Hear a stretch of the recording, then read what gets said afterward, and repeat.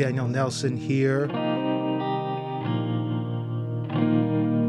Going to take a different approach today on a start to finish mix. Things are going to be a little different than a traditional mix, is because when we listen to the tracks, they're very, very close already.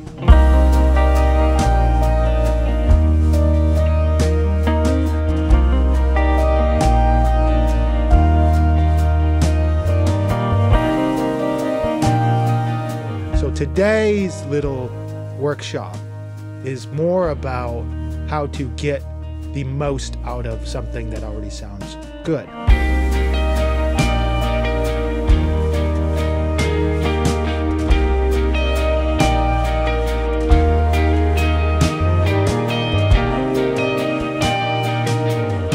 We're just going to have some fun.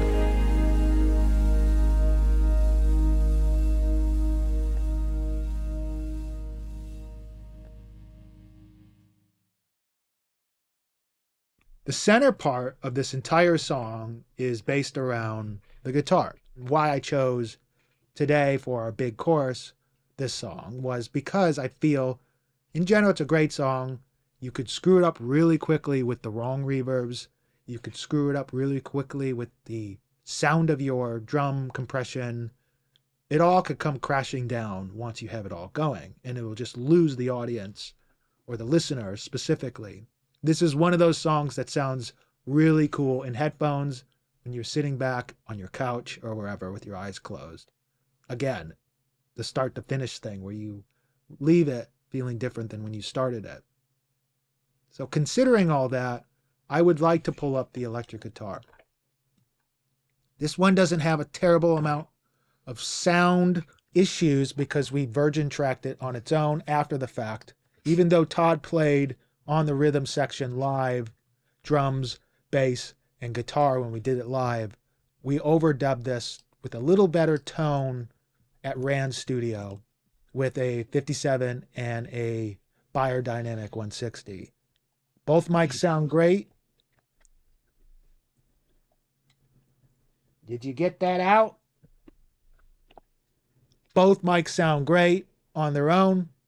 But when you combine them, it adds this really special hard left, hard right, I'm in the center thing that is not necessarily stereo, but it's not necessarily mono either.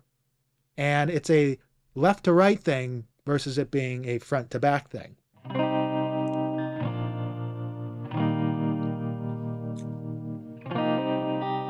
If we jump these into mono,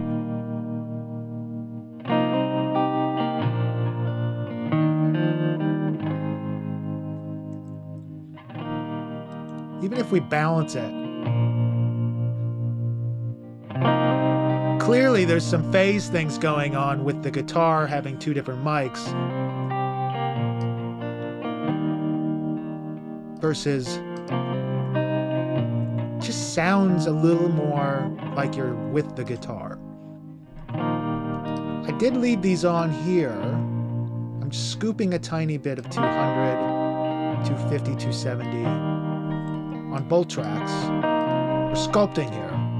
And then I have a little bit of the CLA LA3A, just taking some of the peaks out. I'm going to take these out because I think I want to hear a 160 on the whole package.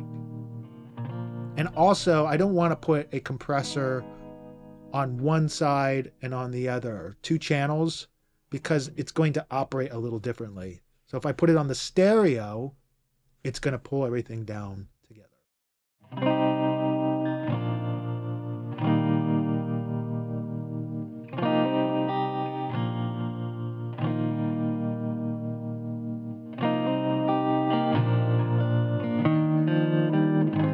Very subtly adding a little bit of a flick to it that makes the guitar sound a little bit more alive.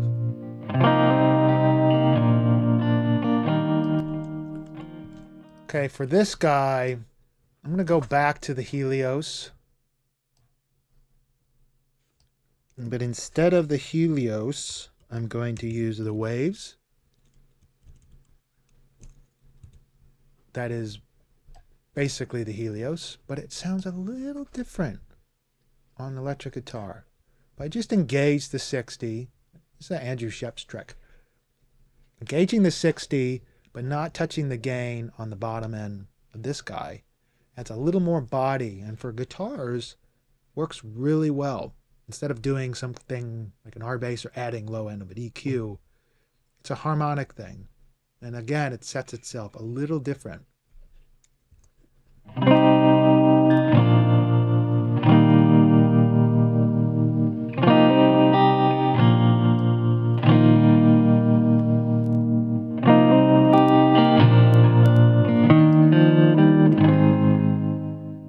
Let's compare the two.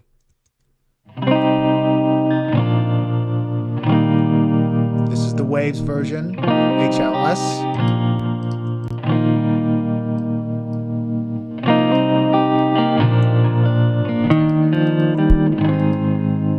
Heard the low end pop there. Let's pop in the drums.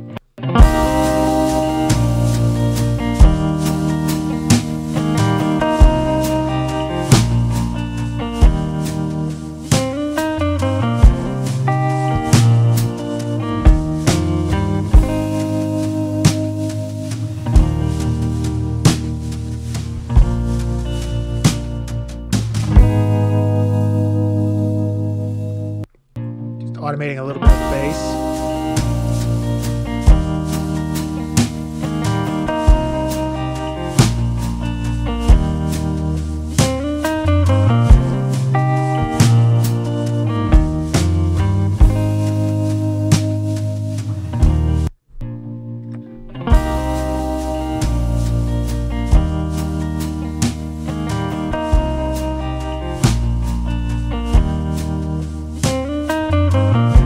I like how the guitar sounds with these 160.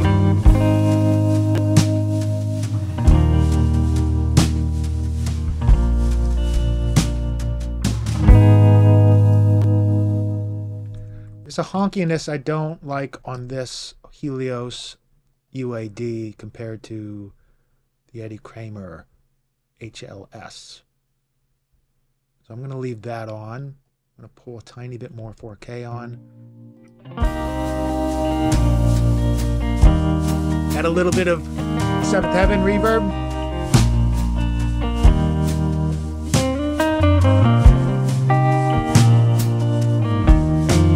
I mean, this is the track, to be honest.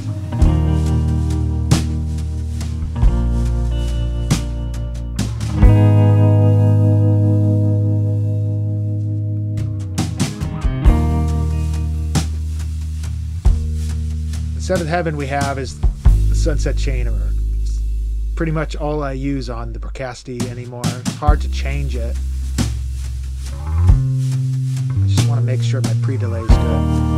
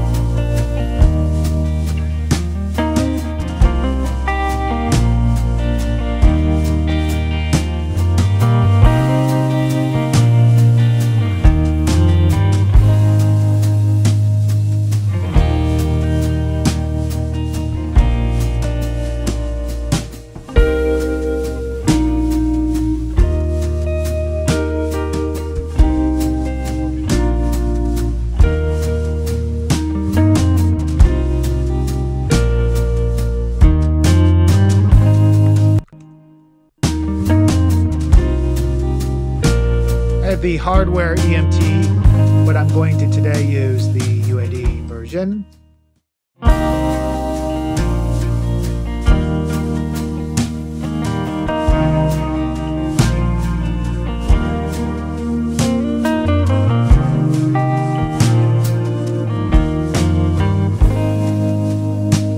Now boosting the low end of the EQ of the 250 allows the decay of the low frequency to extend. Leave the top end where it's at because I don't necessarily want to hear it, and it's got a definite personality. It's different than, like I say, the Brocasti 7th Heaven.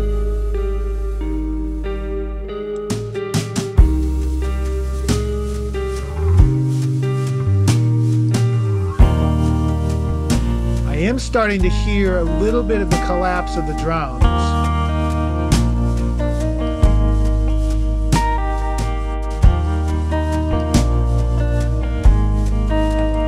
Okay, already can tell you that the decapitator was too much for the drum bus.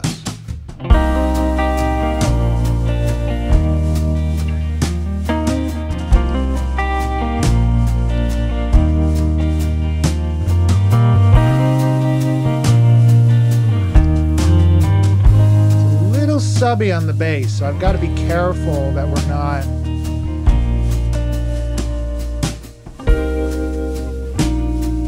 hitting too much at the bottom. Instead of taking EQ, I'm going to dynamic EQ it.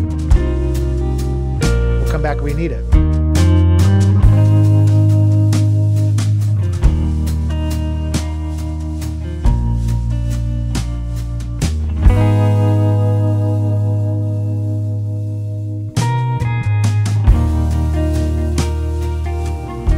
I am going to take a little bit of the spring and put it hard pan to the left.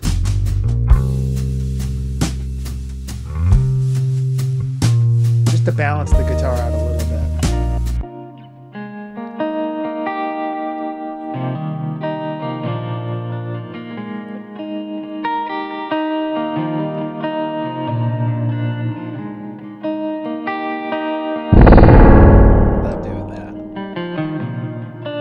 A little bit of here, a little bit of a pokey thing for the drums to be kick, snare, bass, electric guitar, not too ethereal because there's going to be some synth stuff,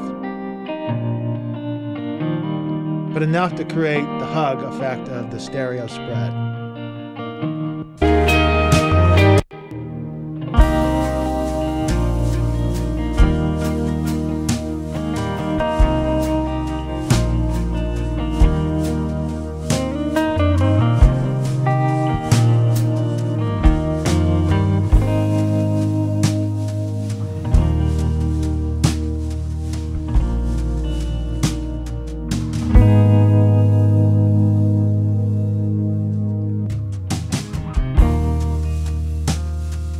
The other thing to consider is, because there's synth stuff and there's some pad stuff going, you're going to find quickly that what happens is when you pull in the pads and stuff, those almost simulate wetness, like reverbs.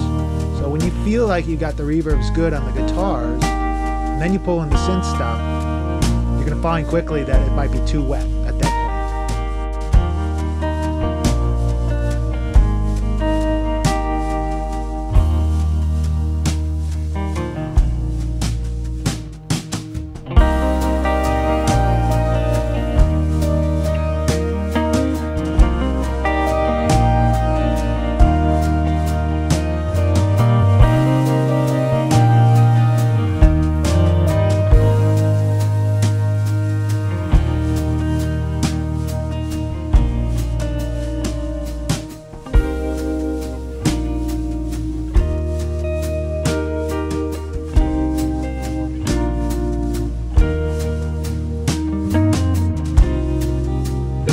Here, when he's digging into the guitar a little bit, you can hear a little bit of that thunder, the little bassy stuff that the HLS was adding to it.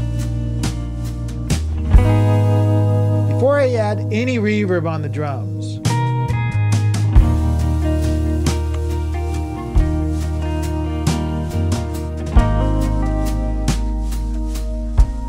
Ryan Hermit played a lot of the overdub instruments on this as well, the guitars and stuff. Prettier guitars. Really added a really nice, I don't know, presentation's probably the wrong word. It just works really well. Again, you're finding that this is not necessarily the mixing universe. This is more about feeling and how to create movement. I know that part right there, there's going to need to be some big build-up for that as the release. That guitar is too loud.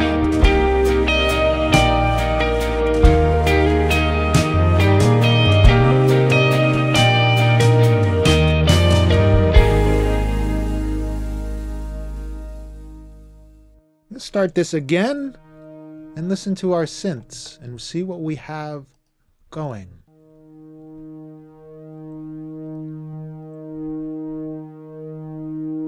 The sustaining note that is underneath the guitar, it's not changing, which is causing a little tension.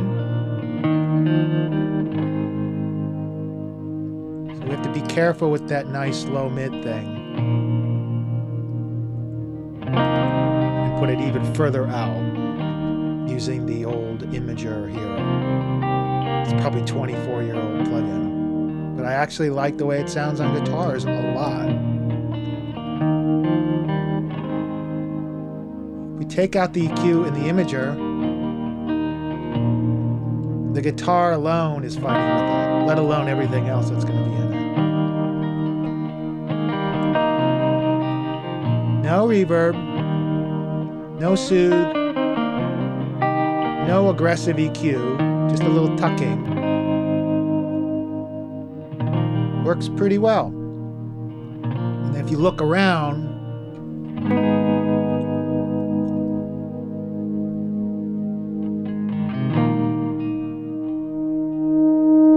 very similar part there where I want to create a little bit of an open.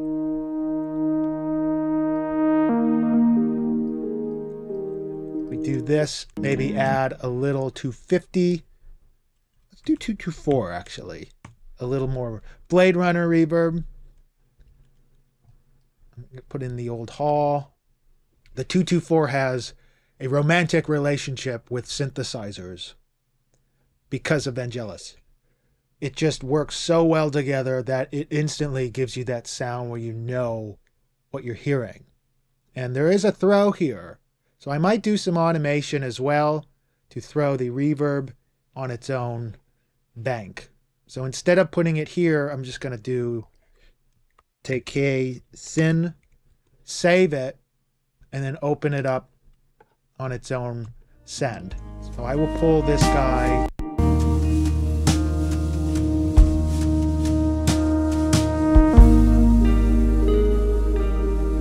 next to the synth part and then automate that depending on where I want it to be.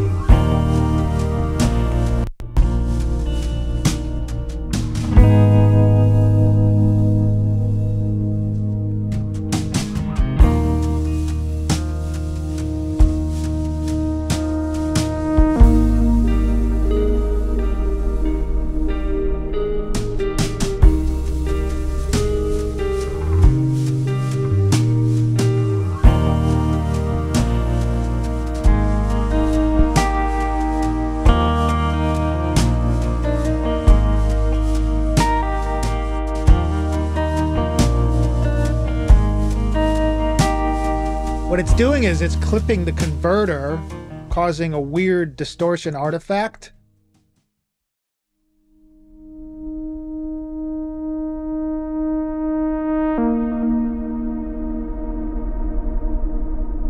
That's the 224. That distortion is exactly why that reverb is so cool. And again, there is an absolute love, romantic story going on between the synthesizer and the 224. They just work so well together.